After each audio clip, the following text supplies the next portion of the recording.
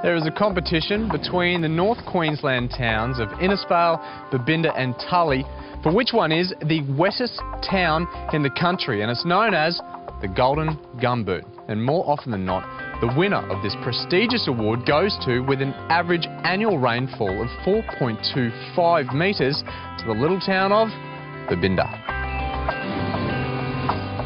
Babinda is typical of the towns you encounter on a trip to the tropical north.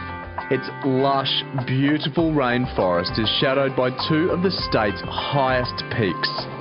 You'd think all that rain would dampen the spirits of the good people of Babinda, when in fact, it's quite the opposite. We looked at places up in the tablelands as far north as Cooktown and down to Innisfail, and just fell in love with this place. It's the wettest town in Australia, and when you have a look at the greenery around the place, and it's just absolutely beautiful.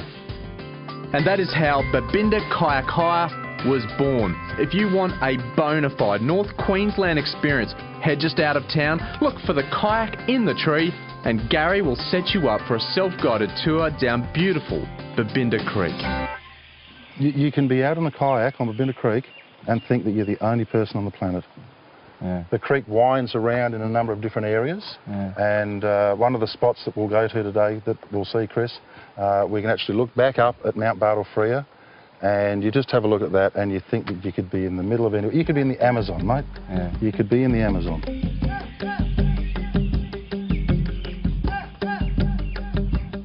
Babinda Creek is a permanently flowing mountain stream 9 kilometres in length, but don't let the distance put you off, as this is what Gary likes to call couch potato paddling.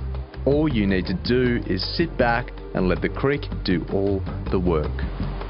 You could imagine you're the only people on the planet in the most beautiful waterway in the world. And then you go around another bend and there's cane fields. Yeah. At certain times of the year when the harvest is on, people actually get to see how cane is harvested.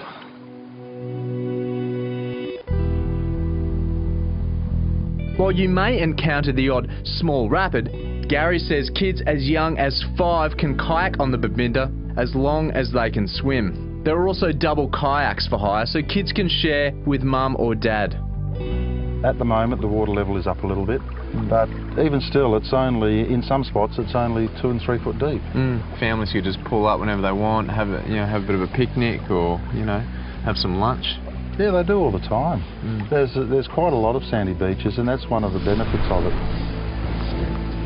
Gary offers half and full day kayak hire, starting from $42 for a single and $75 for a double. Book via the website. You will absolutely love it. This is quintessential North Queensland, isn't it? Because you've got sugarcane here stretching off into the distance, and as that backdrop you've got misty mountaintops with the rain just pouring off the top of them. It's absolutely incredible. Absolutely, it's just beautiful. Yeah, you love it up here, don't you? I absolutely love it.